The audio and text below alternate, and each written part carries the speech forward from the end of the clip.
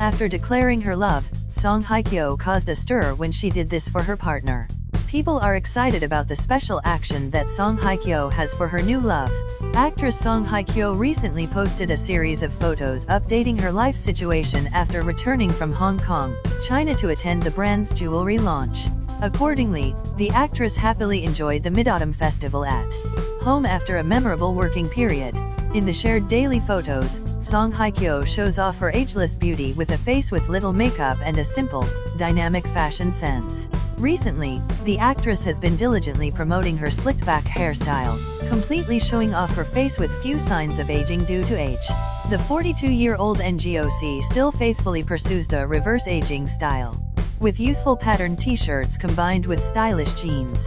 Besides the images of her beautiful bare face at the age of 50, Songhyekyo also attracted attention with her loving actions for the love of her life, her puppy Ruby. She does not hesitate to show off adorable moments of her puppy next to mooncakes on social networks. It can be seen that besides acting, Songhyekyo has a lot of love for her pet puppy Ruby. This is also the character who has accompanied the actress through many ups and downs of life.